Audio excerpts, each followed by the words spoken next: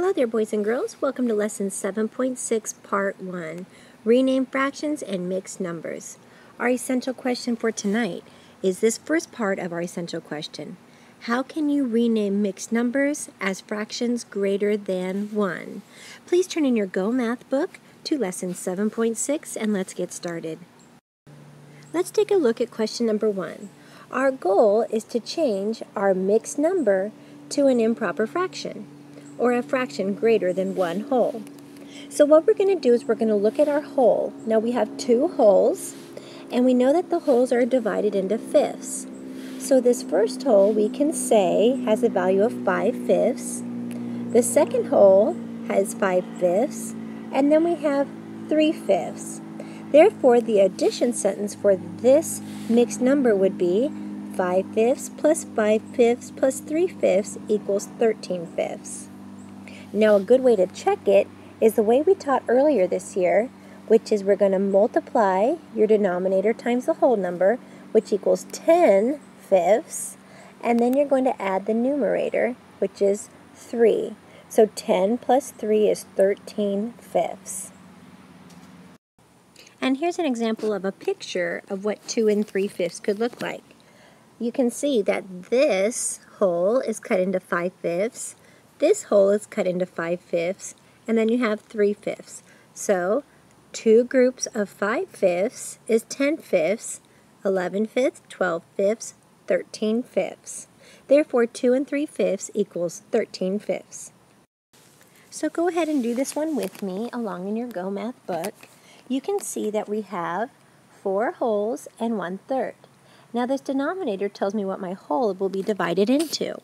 So if I have 4 wholes cut into thirds, that first one's going to be 3/3, that's 1 whole, plus 3/3, that's 2 wholes, another 3/3 is 3 wholes, and another 3/3 is 4 wholes.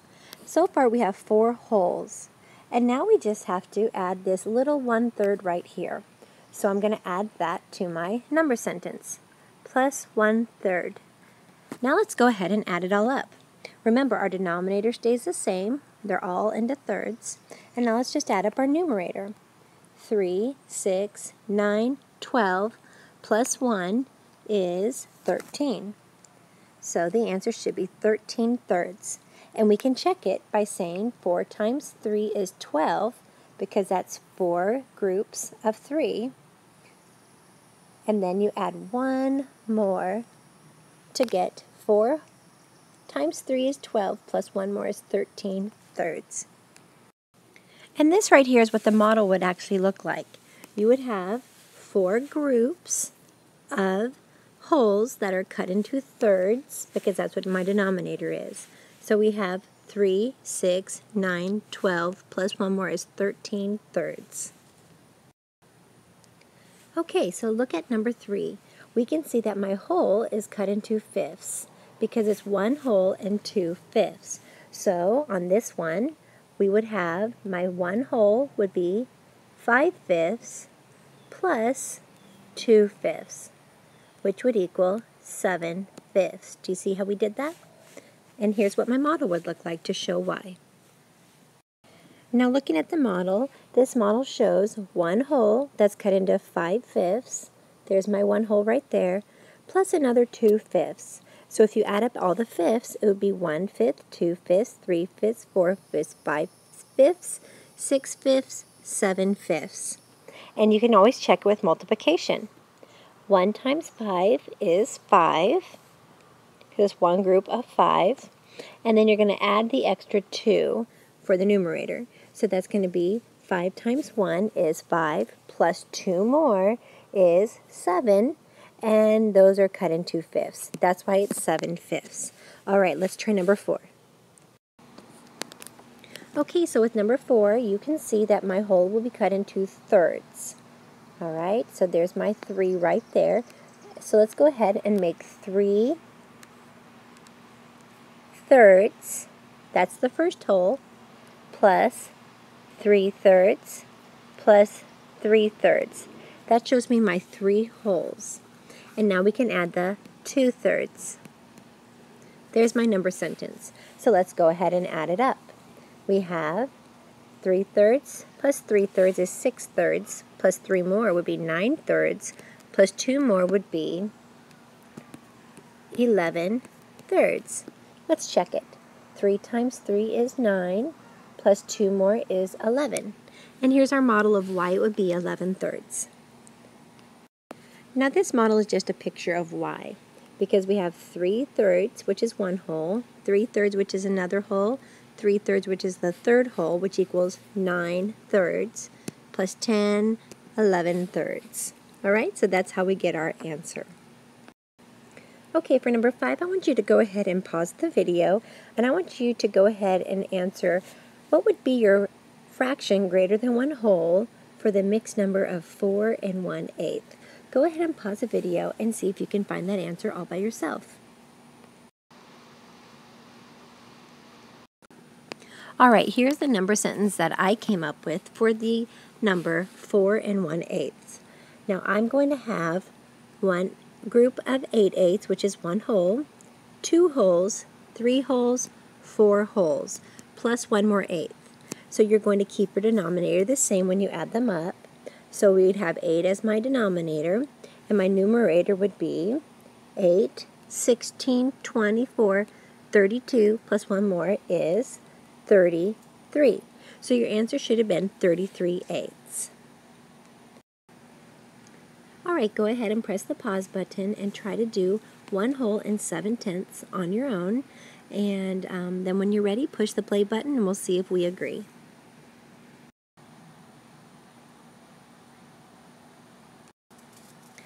Okay, for this one, you should have noticed that my whole, my number 1 right here, will be cut into tenths. So that would be 10/10 as my whole plus 7/10 should equal 17/10. And when you check it with multiplication, 10 times 1 is 10, plus 1 more, or plus 7 more is 17. So that would be 17/10.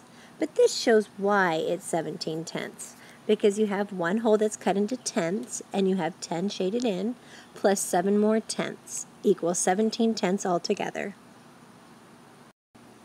Okay, you should be getting really good at doing this. Go ahead and do number 7 on your own, press pause, and then we'll check it together when you press play. Okay, for this question, it's 5 1/2.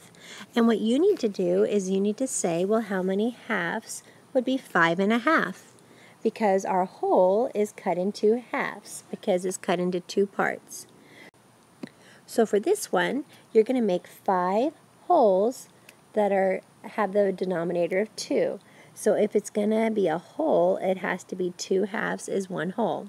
So you would have 2 halves plus 2 halves plus 2 halves plus 2 halves plus 2 halves. Now that shows me my 5 wholes, because we have 1 whole, 2 wholes, 3 wholes, 4 wholes, and 5 wholes. And now we just have to add that 1 extra half. Okay, let's go ahead and add it up and see if we agree. I'm going to keep my denominator the same and count up my numerators. 2, 4, 6, 8, 10 plus 1 is 11. So you should have 11 halves for your answer. So 5 1/2 equals 11 halves. And last but not least, go ahead and pause the video for number 8 and go ahead and tell me what would be the improper fraction, also known as the fraction greater than 1 whole, for 2 3/8. Go ahead and work that out and then press play when you're ready to check together. Okay, for this one, your whole is cut into 8s, so to make 1 whole, it needs to be written as 8/8. So I would write it like this. 8/8 is my 1 whole. But we can see that we have 2 wholes here, so we have to do that one more time. 8/8 plus 8/8 is 2 wholes, plus my other 3/8. And let's go ahead and add them up. We want to keep our denominator the same, and then just add our numerator. That would be 8 plus 8 is 16, plus 3 more, you should have gotten 19/8. And of course, we can always check it with multiplication and addition. 8 times 2 is 16, plus 3 more is 19. So you should have got 19/8. So here are your homework questions for tonight. It's going to actually be the 2 problem-solving questions at the bottom of the page. Number 1, or the first one that you'll do is number 17. It says a recipe calls for 2 1/4 cups of raisins, but Julie only has 1/4 cup measuring cup. How many 1/4 cups does Julie need to measure out 2 2/4 cups of raisins? And number 18, if Julie needs 3 1/4 cup of oatmeal, how many 1/4 cups of oatmeal will she use? Go ahead and answer these 2 questions on your own. And then you can assess yourself to see how you feel. And then, of course, we will check these together back at school. So remember, if you're going to assess yourself, label yourself as a 1 if you're really not understanding this, 2, apprentice if you're starting to get it, practitioner if you could do it all by your own, but you might get stuck a few times, or the expert, you understand this really well, you can teach it at school. And here are your questions. Go ahead and work them out at the bottom of your Go Math page, and we will check them at school. Have a great night. Bye-bye.